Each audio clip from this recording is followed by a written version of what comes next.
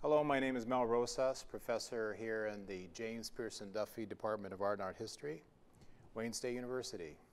I joined the faculty in 1976, and I have taught a variety of classes from basic drawing all the way to advanced undergraduate classes. And of course, we as a graduate full-time faculty work with our graduate students as well. I am specifically a painter. When I first arrived in Detroit, I was doing imagery of Detroit, of the urban post-industrial landscape. At that time, I did a lot of black and white charcoal drawings that were highly influenced by photorealism. But eventually that gave way to what I'm doing now, which is work that's characterized, primarily paintings that are characterized by my interest in Latin American culture.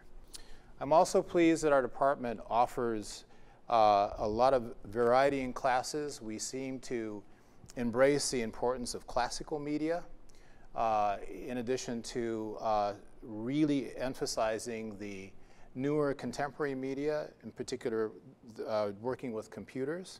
It's not unusual for one of my students to be working with a computer or photographic images that have been photoshopped, sometimes including varying medias.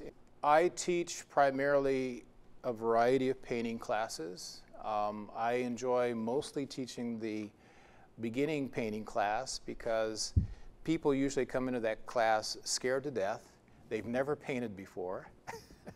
And so it's my task to get them to relax and to get them to trust me so that I can offer guidance. And usually by the time that they are finished with the class, they are most likely surprised. A lot of them tell me, it's like, wow, I never thought I could do this. Thank you so much.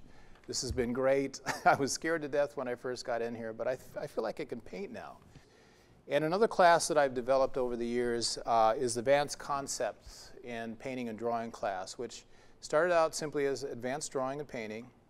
It was already on the books when I arrived, but over the years I've tried to hone and change that class so that it corresponds to a class that a student could actually have once they got into graduate school. And so it's a class that stresses conceptual development, and we do studio visits. I have visiting artists coming in. There is a couple of gallery crawls that we do throughout the term. We have group and individual critiques, slide lectures, sometimes a video. And so the idea is to get them involved with working with their own process, their own creative process, whereby they're focusing on their own conceptual development. As a professor, one of the most rewarding things for me is to see one of my students go on and do well and be successful. We as professors have a huge responsibility for mentoring our students and making recommendations concerning the best schools to apply to for graduate schools, writing letters of recommendation, following their careers so that we have a sense of how we've done, are we doing our job to the best of our ability. And I got to tell you, it's very, very rewarding to see a student go on and be successful.